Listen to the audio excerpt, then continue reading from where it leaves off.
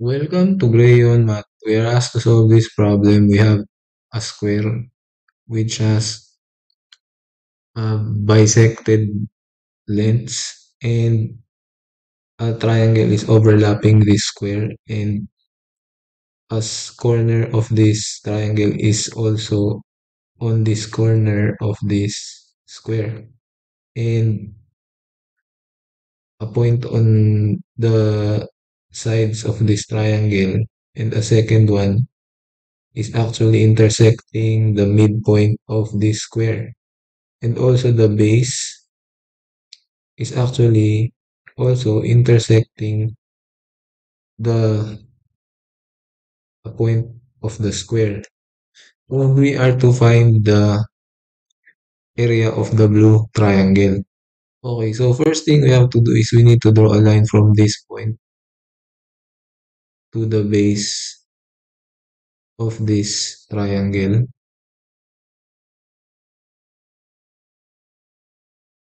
And we draw a line from the midpoint of the square to the other midpoint of the square, of the side of the square. And we label this as A, this length, and we label this length as 3A, and this, since the other side is 2A is A, and this should be A also, and this length should be also A.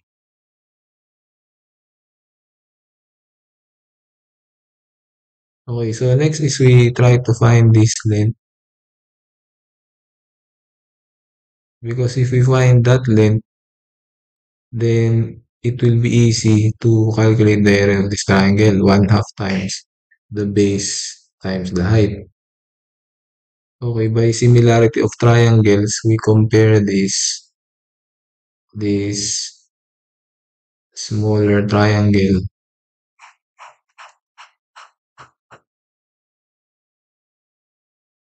to this larger triangle, the largest triangle, or the whole triangle. Okay, so for the smaller triangle, we have 3A over 2A, 3A being the height and 2A being the base.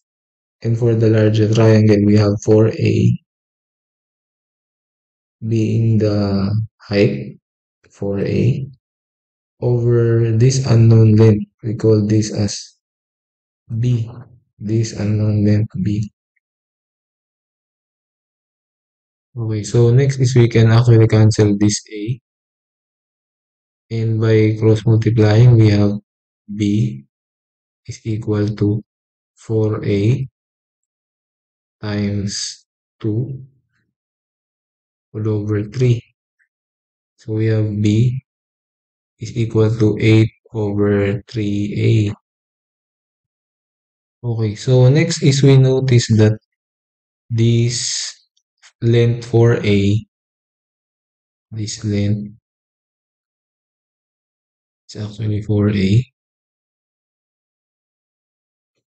is actually the hypotenuse of this isosceles right triangle. Okay.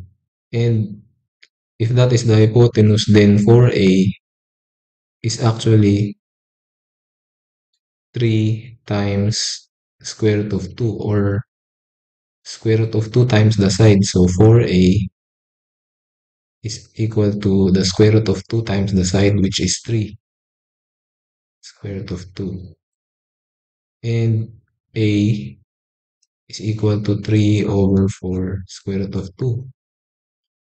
And since we are actually finding the area, and later we will see that we need the value for A square, then we need to square this value. So we have A square is equal to 9 all over 16 times 2. And we cancel this. It becomes 8. So A square is equal to 9 over 8.